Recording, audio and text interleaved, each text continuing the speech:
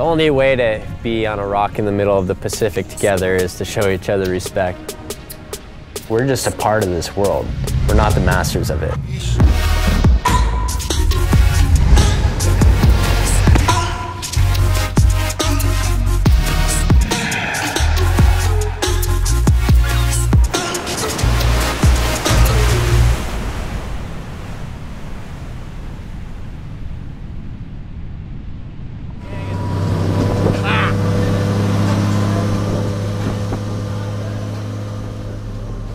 The way I've become involved in the whole shark world is really naturally through spearfishing.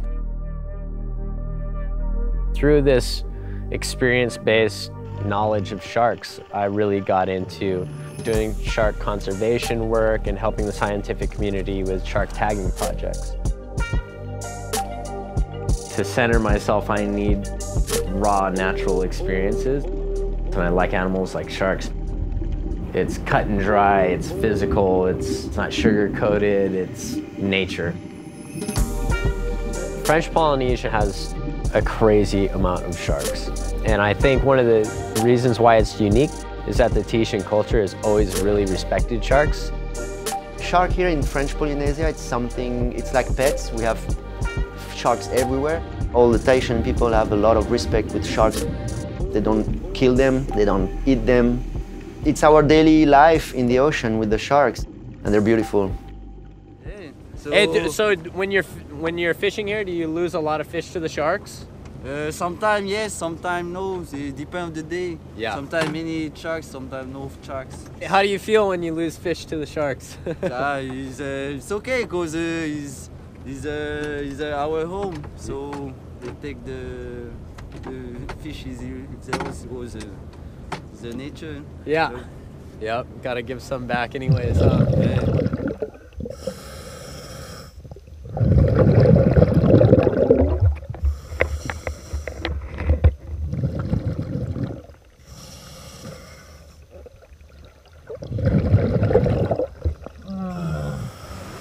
Pretty interesting because I've dove so much in French Polynesia before and have never run into a tiger shark. And at home in Hawaii, it's like, you know, it happens a bit. And I've always heard these stories of the tiger sharks around here, but, you know, I'm excited to hopefully see one today.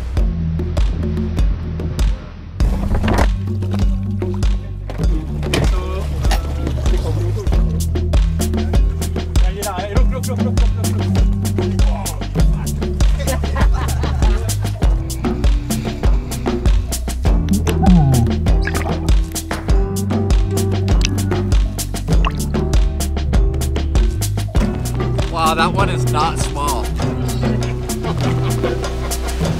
Oh, that's a big bugger.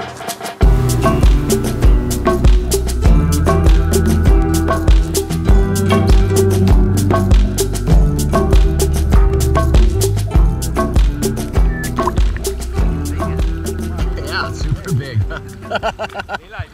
How big is the tiger, you think? About 3.5 meters.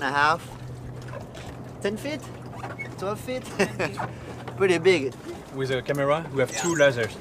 You know, two lasers, and like that we can know exactly the size of the shark. And this one is 4 meters per 15 centimeters. So in US feet, it's 13.6 feet.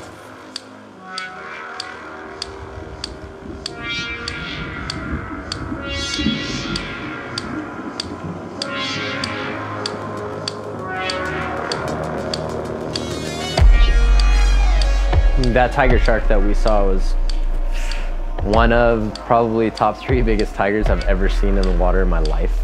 It was absolutely humongous. It's not so much the length, it's the mass. The amount of flesh that are on these things and the inertia that they have moving through the water with all that weight. It seems like they're moving effortlessly, but they're really going pretty fast. Just a lot of energy moving at you. It's almost like having a cement mixer whose brakes went out. It wasn't that long ago that anytime anybody saw a shark, they were like, it almost attacked me or it chased me out of the water. But really, a shark just showed up and they saw it and they ran out of the water. It's just a good feeling, you know, to be part of this world and not being the master of it. We're not controlling planet Earth. We can't control the ocean, and it feels good actually to be part of it, not being the number one with power. We as humans have the capability of complex thought. So it's on our shoulders to show respect and patience when it comes to handling sharks. Because they can't do that to us. They're animals. So like, moving forward, how would you kind of connect all of this?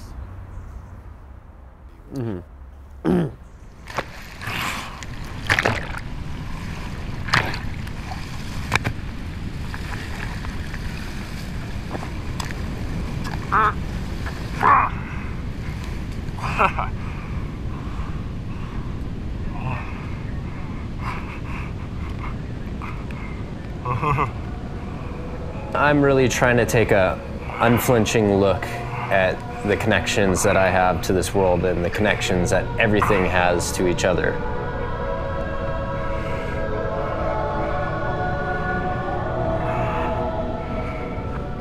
Part of respect is realistically knowing your place.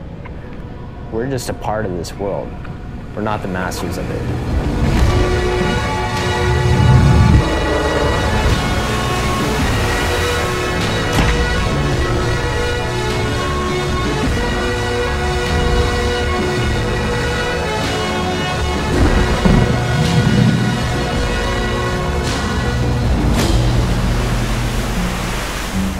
We need to keep in mind that we're just little specks on a great big blue marble.